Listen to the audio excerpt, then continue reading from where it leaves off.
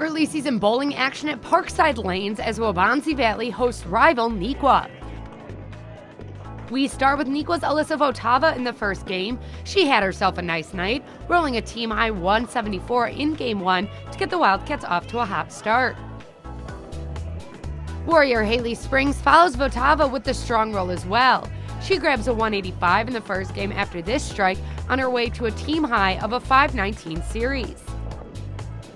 Wildcat Ikram Isa gets in on the strike party in the second game. She rolls a 132, but her third game would be the best with a 149.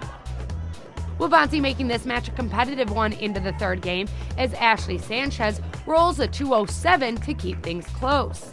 But in the end, the Wildcats hang on. Emily Johnson rolls a strike here. She had a match-high 522 on the night to lead the Cats to victory over the Warriors just narrowly, 22-79 to 22-55. I think I did personally really good today. I was very consistent in my throw, constantly hitting my mark, which is what we want to make sure that the games are consistent. As a team, I feel like we did really good.